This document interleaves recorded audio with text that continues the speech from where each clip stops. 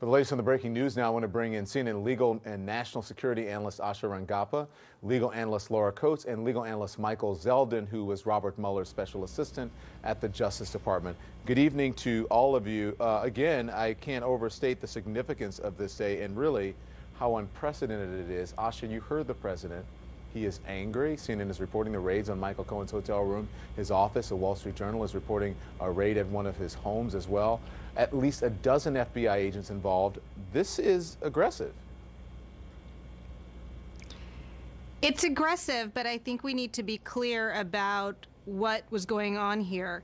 This would have been executed pursuant to a search warrant, which means that the FBI obtained permission from a judge to enter these facilities. They would have had to show probable cause that in these locations and in specified places, documents, devices, they were going to find evidence of a crime. And a judge would have had to agree to that in order for them to do it. So this was, I think, calling it a break-in is really characterizing this as something that it's not. And the crimes here apparently are related to bank fraud, which is obtaining money through illegal means from a financial institution, and potentially campaign finance violations, likely contributions that wouldn't have been disclosed as required by law. Let's talk a little bit more about that, Laura, because our Gloria Borger is reporting tonight that the search was mostly related to Stormy Daniels, and a source with the matter said that the search warrant was very broad in terms of items sought, and another source said that the search included bank records.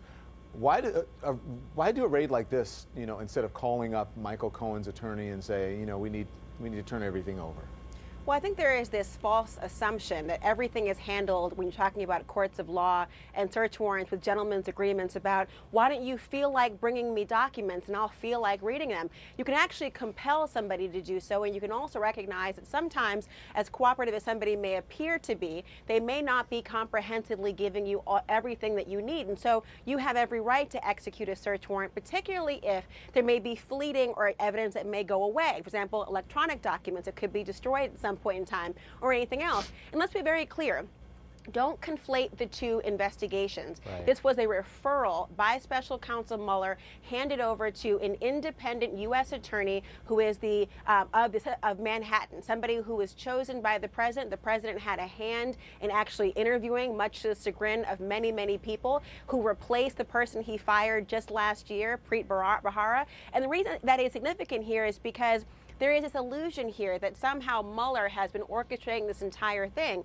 What happened is a referral, meaning I may have seen something, this may interest you, it is not within my particular mandate. If you would like to, or you feel so desired to do so, please investigate it. It was not a mandate for the SDNY U.S. attorney to do anything about it. It showed their own exercise of prosecutorial discretion, and as Asha talked about, backed up by more than just Mueller, a magistrate, and the SDNY U.S. attorney. So the president has conflated the term of being a witch hunt to include these two things that are quite distinct. Okay, so let me a quick question before I go to Michael. Does the attorney-client privilege, does it apply here or does it not apply here, Laura? We have to wait and see, because every single communication that Michael Cohen has had with Donald Trump does not necessarily fall under the purview of privilege. It had to have been counsel sought for the purpose of legal advice. A discussion on business per se would not qualify. If somebody else is in the room on a communication or CC'd in some way, it wouldn't qualify. And most importantly, there is a crime fraud exception that says if the communication between the attorney and the client was somehow in furtherance of a crime, then poof, it goes away and would not be honored. But this is up to not Mueller, up to a court of law to decide. I've got to ask, I don't know who's better to answer this, if it's Asha or if it's Laura. The reason I asked Michael, why is the Southern District of New York investigating something that's possibly election crime? Wouldn't that be the FEC? Wouldn't that be the Federal Election Commission? Is that Laura, right? Can I can answer. That's true. I mean, I'll jump in, Mike. It's okay, true that it is the FEC, and I know Asha will jump in as well on this issue. I know she's seasoned on this as well. But the notion that the FEC has been a bit of a toothless dog when it comes to a lot of these cases, because you have to have the not majority rule, but actually it has to be unanimous decisions about these very issues, about campaign finance, et cetera. And even when they have had the opportunity, for example, in the John Edwards case, to look at these examples of what may be campaign contributions, the future White House counsel, Don McGahn, was on the FEC at the time and said, this doesn't sound like a campaign contribution. Let's not go ahead and prosecute or pursue this in the same way, although it ended up having ultimately an acquittal and an overall hung jury for John Edwards. But the notion that you have in this case with the this investigation being wrestled or wrangled by the SDNY as opposed to perhaps the FEC may be because they have been a notable toothless dog in a variety of ways. President Trump making absolutely no attempt to hide his anger tonight over the FBI raid on his attorney, Michael Cohen. Anger that sources fear could push him over the edge. Back with Asha Rangappa, Laura Coates, and Michael Zeldin. Okay, everyone. So, Asha, let me ask you. Maggie Haberman is reporting tonight in the New York Times, and she tweets that she said Trump is angrier than he has been at any point in the many fuming news cycles, according to two people close to him. What that ultimately translates to is unclear, but both Trump and Cohen believe this is really Mueller, and that farming it out to the SDNY was a fig leaf. Both sources say that this was that he has crossed a red line that Trump laid out for Mueller going outside his purview. So, you know, he said, you can't investigate, you know, his finances and all of that. That was his red line. Has he crossed a red line? Mueller? Don, I think we need to understand that when Mueller has an appointment by Rosenstein, as Michael Zeldin mentioned in the last segment, he has a subject kind of scope. If he encounters something that is beyond the scope, he doesn't just shrug his shoulders and walk away. I mean, what if he discovers a human trafficking ring or child pornography? Does he say, oh, that's not in my scope, go, you know, carry on? No, the Department of Justice is by law required to investigate any evidence of criminal activity. So it will be passed on, as it was in this case. What this tells me is that Rosenstein is actually taking his oversight responsibilities very seriously. He's not allowing Mueller to continue something that might be very far outside his scope, not letting him cross that red line. Instead, he is allowing the regular prosecutors in the appropriate offices of the Department of Justice go along with this. And again, in this case, it's a U.S. attorney that was interviewed by Trump himself. So again, as I mentioned before, he will be disappointed if he believes that getting rid of Mueller or Rosenstein or Sessions is in any way going to stop this ball from rolling. Yeah, this is coming at a time when the president's legal team is really diminished, and some say, frankly, they are outgunned by Mueller's team. Is that the way you see it, Laura?